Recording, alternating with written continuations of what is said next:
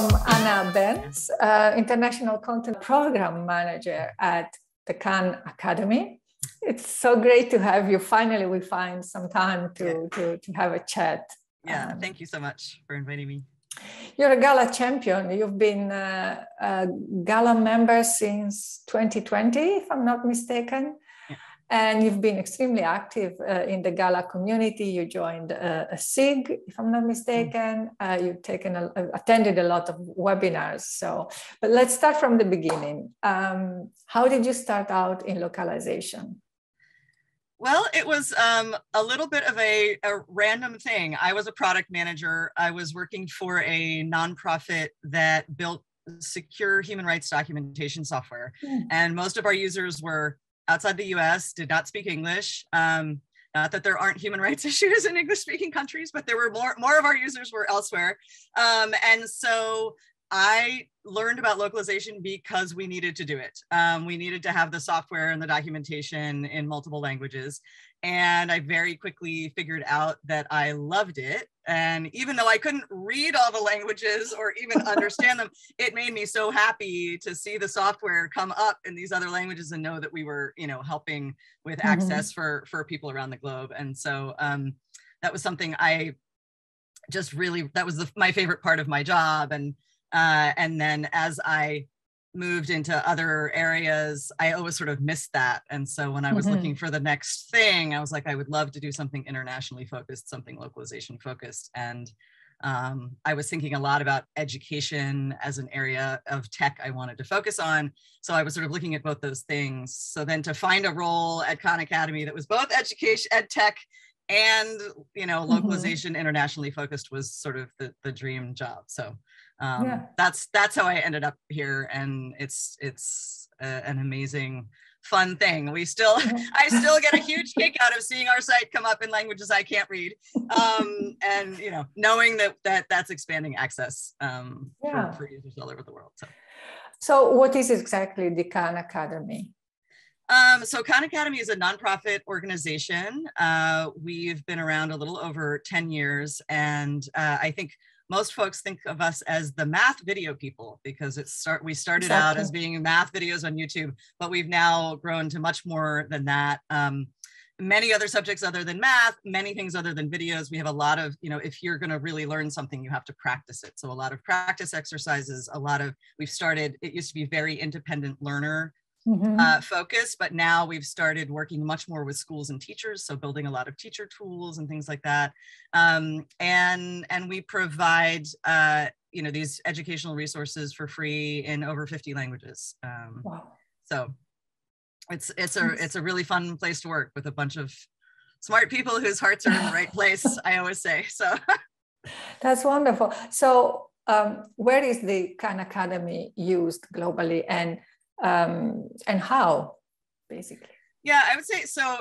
We are used in pretty much every country. I mean, over 190 countries we have usage. So used globally, used both by independent learners who are just doing it because they search us up and find stuff, and also used in schools with teachers assigning things. There's a lot of the main point is really to focus on mastery-based learning. So letting students go at their own time and pace and move up when they're ready and get extra practice if they need it.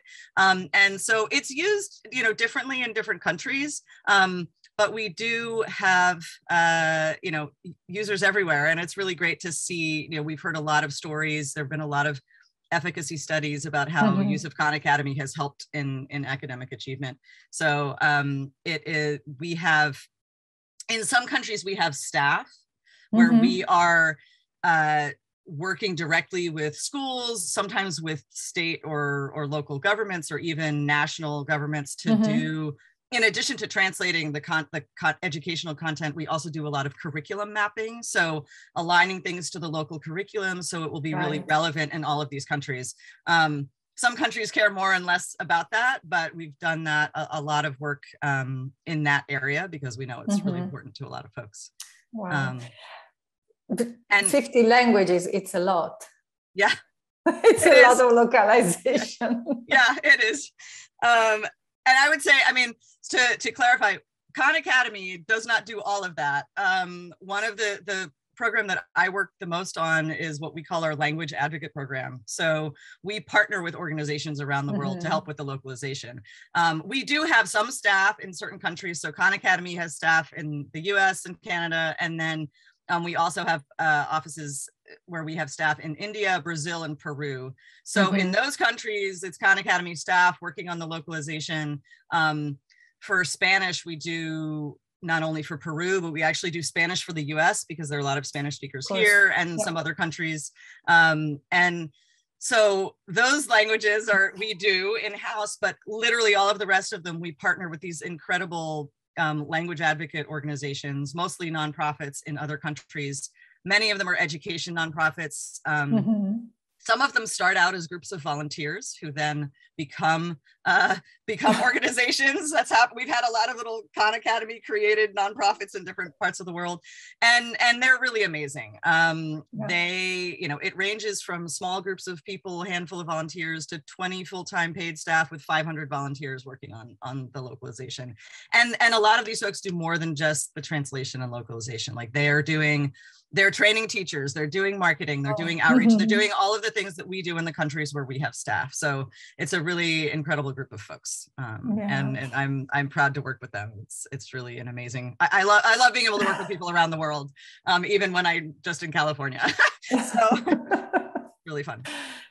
What other challenges are there for localization within a nonprofit, apart from finding, of course, collaborations, etc.? Yeah, I mean, I would say, in general, I think nonprofits in general, we are funded mostly by philanthropy. So for us, and I think with any organization, resources are really the biggest thing. I mean, we have all kinds of things we would love to do, and we don't have enough. I mean, we have a very small but mighty international content team. I mean, it's we don't. We would love to have more resources, more people, more funding, more all of that.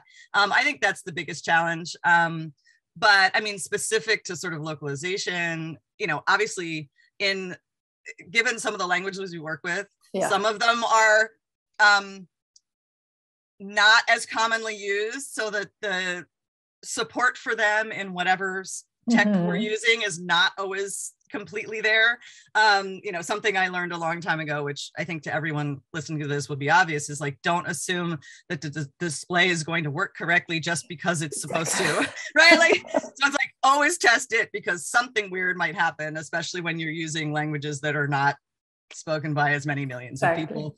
So, we definitely have some challenges around things like, we have an amazing team in doing Armenian and Georgian and Kazakh and Kyrgyz and lots of, sort of languages where maybe Google search doesn't support them, or maybe, like they're all different kinds of things that we use and you assume will just work, and they don't. So, I mean, there's always that. There's always something new.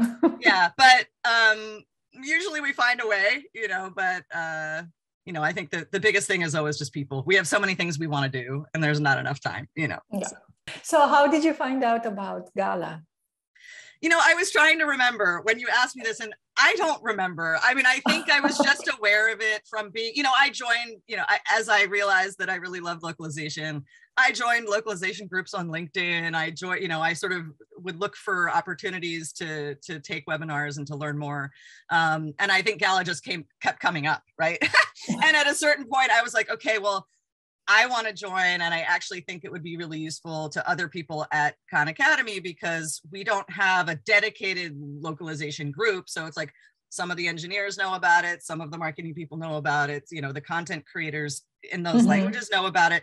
We have some people who have localization background, but not that many. And so I was like, I think one of the things I wanted to do was join as an organizational member, so that everyone at Khan Academy can get access to the resources, because there are a lot of really great resources. So when I see a webinar that I'm like, oh, these engineers would be really interested in that, or this team would be really interested in that, I can share it with everybody. And that's been really great to be able to sort of share those resources with other people. Even when I don't have, I want to go to more things than I can. And sometimes I watch them later, and, but at least I know, I can share it with other people, even if I don't have time to go. So. Well, as a content strategist, you make me very happy. to know that you're always trying to disseminate our content. Thank you from the bottom of my heart. But you also joined the client SIG, right? Yeah. What's your experience with the client SIG, with the SIG in general within GALA? Yeah, I mean, what I thought was really interesting, I think, I'm trying to think of the other one I joined. I think there's just an internationalization general one, that what I like about those specifically is that, you know, they have webinars that are targeted at a particular audience or someone who's interested in a particular thing. And I did like the idea of having a SIG where it's just people who are doing the work and it isn't vendors. I mean, you know, I love many of the vendors that are there, but it's nice to have a place where it's people who can, you know, just talk about okay, how are you addressing this problem and how are you, you know, dealing with this, and webinars that are, and conversation space where people can ask questions and answer them. That's really nice. And I know for me, you know, being able to go to different types of webinars on different topics, like some of the things I'm interested in are more sort of strategic kind of, you know, how do you make globalization a bigger part of an organizational strategy, versus some of it is very specific about, you know, how do you implement right to left, you know, like, exactly. so right. I mean, like, there's all these different, like, there levels of things that you can learn about. And some of it is, I'm just interested, and some of it is specific to the work that we're doing. And so, you know, it's really great to have sort of a variety of topics. And so having that. Right. Let's talk accomplishments. The professional accomplishment you're most proud of? Oh, gosh. I mean, I think for us, you know, I mean, recently anyway, we did in 2020, we hit 50 languages. That felt like a big milestone. Actually, at the end of 2021, we launched 4 more language sites, actually 6 language sites over the year, 4 at the end of the year. Like, the end of 2021 was very busy. We were trying to launch 4 new languages. And that's really I mean, it sounds like, oh, we did this in 2021, but it's many, many years of work of the teams working on translating, because we say, you know, you have to translate a lot of content before you get a site. And there's a lot of work that goes into it. I think, you know, what happened, I mean, I think everybody, you know, 2020 was a strange year for everyone. 2021 definitely continued to be a strange year. But in 2020, what happened a lot for us was, you know, these are, you know, the language advocates that we work with are not employees. We don't give them deadlines. We say, work at your own pace. Whenever you're ready, we'll be here to help you launch the site. We'll support you along the way. But people go at their own pace. So in 2020, when schools started to shut down, a lot of languages who had been going at a relatively, you know, they've been working, but, you know, at their own pace, they kicked into high gear, because they're like, people desperately need this because school closures and a lot, you know, some schools are giving support and some schools are not. And there's such a need for this. So, I mean, there always was a need and we were always there, but in 2020, a lot of languages kicked into high gear and started translating at a really high speed. So in 2020 and 2021, we launched a lot of new languages, and that's really really been amazing. And then for us also getting more languages in our mobile apps, because a lot of countries, you know, are mobile first, or you might not have internet access on a computer at home, but you have a mobile device. And so a lot of it is really just about access to the educational materials, and you know, that every time we launch a new site, I get excited. So, but you know, 50 was a big number. So absolutely. Yeah. What's the next language pair that you're going to launch or you're working on? Can we know? Or I don't know. I mean, I don't know, because you know, we probably have another 10 or 15 languages that haven't launched yet that are working on it. And I don't know who will be next. I mean, I have some maybe ideas, but I don't know. You know, I never know until the last. You know, sometimes someone will come to me and be like, "We're ready," and I'm like, "Okay." Because I can't track them all, right? I mean, you know, like, I don't stay on top of every single one. I wish I had time for that, but usually I wait for them to tell me they're getting close, and then we start. You push the button and go live. Exactly. Yeah. So, you know, we'll see. I mean, you know, keep us posted. Yeah, I will, for sure. Yeah. And you mentioned that the Khan Academy was, you know, in the beginning at least, known for the math material, etc. What are the other most popular subjects right now? Science has become really, really popular both in the US and internationally. But I would say it varies a little bit by country, what the need is. You know, we've definitely, usually people will launch their site with early math, you know, elementary school math, because it's easier, everyone needs it, it's the basis for all the things that come later. Exactly. But we don't require that. We're like, look, if you think in your country that there's a need for biology or something else, you can start with that. And so we've definitely had countries say, oh, you know, really, we need computer science, or we really need middle, you know, high school chemistry or something, you know, I mean, like, so there'll be, I would say that math and science are where we have the most content and where we have the sort of the richest amount of content. And so, you know, that's usually what people start with because there's the most to work on. But we do have humanities. We have, you know, a lot of people really love our art history classes, and there's, you know, sort of world history, and there are Pixar. We do a little bit of partnering with other people for content creation. So we've done some sort of storytelling courses, partnering with Disney and Pixar and other places like that. We have, you know, there are a bunch of folks that have other things outside of math and science, either that we've created or that we've partnered with, and people love those courses too. There's just not as much of the content as there is in math and science. And we also, I mean, we don't localize, but we have, we're official partners with the SAT, which, you know, most colleges in the US require for entry, though that's changing all the time. But that, and so that's free SAT practice, which has really, you know, shown a lot of help for folks who, you know, can't afford to hire a tutor, but can get that free practice. So that's super popular, but in English. And another thing that is super popular is we have an early literacy app called Khan Academy Kids that is about early numeracy and early literacy in English only right now. There's lots of interest in having it in other languages. We're not there yet. Hopefully someday. Well, keep us posted because it sounds really, really interesting. So for those who want to start out in localization, what's your best tip? What's your best advice? Oh gosh, I don't know. Like for me, I mean, yes, there are programs academically you can take around translation, localization, interpretation, all these things, right? There are lots of programs like that. But I think, like for me, I came into it completely randomly, you know, as doing tech work and being a product manager and having users in other countries and just needing to do it. So I think if you have an interest in it, there are a lot of ways to find your way into it, whether it's through, I mean, it doesn't only have to be through software, right? But I mean, I think a lot of us get into it through software, but probably yes. You know, and I think if there's an interest, you know, you want to, if you are fluent in another language, you can start out translating, learn about it that way. If you're more of a software person, you can learn about it that way. And I mean, there's so many, you know, sort of self-education courses you can find, whether, you know, I mean, through GALA, through other places. There are a lot of ways you can learn about it, but I would say for me, I learned the most by just doing it. You know, and when I talk to other people who came to it in different ways, you know, you learn all the pitfalls, and you learn, you know, you're like, oh, I did it this way, never going to do it that way again.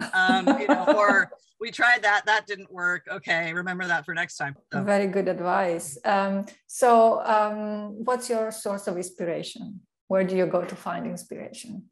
Oh gosh, I don't know. That's a hard one. I mean, I think, as I said, I get excited when I am working with folks who are making these resources available to learners who wouldn't have access in other ways. I think that's really, I mean, I did for-profit tech for a long time before I did nonprofit tech. And at a certain point I realized, you know, I was like, I work with great people.